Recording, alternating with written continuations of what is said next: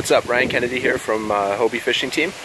And one of the big questions that everybody's been asking is how do I upgrade to a new reverse drive from Hobie? So in preparation for the launch of it this spring through the parts department, I thought I would just do a quick video on how to upgrade your 2016 or older model boat to the new reverse drive.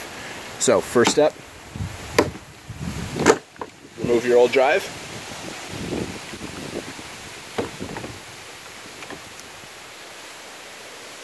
Swing into your local dealer, pick up a new MD180, either in standard or turbo fins,